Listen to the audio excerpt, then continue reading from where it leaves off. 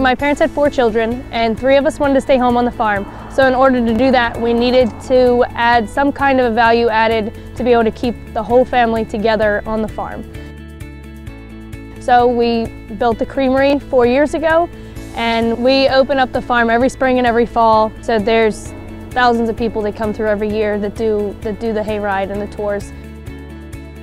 And so as we're doing the hayride, we squeak in these important details about farming to kind of give people a glimpse of what farming is really like. The corn kernels will then grind for grain for the cows, or we can sell it as a cash crop to be used for human consumption. So these bales over here are actually the rest of the corn stalk. So those bales were used for the cows to sleep on in the wintertime. So we still utilize the entire plant, we just use it in 2 different ways.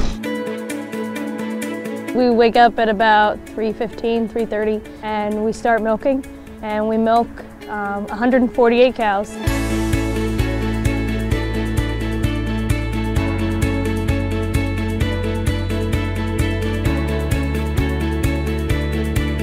Ice cream mix has 5 ingredients: milk, cream, sugar, powdered milk, and an emulsifier stabilizer to keep it from getting icy and separated.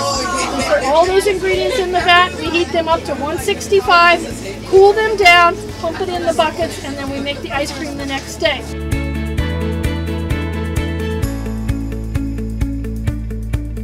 Best about having a dairy farm is I really like cows, so I like to spend my day working with the cows.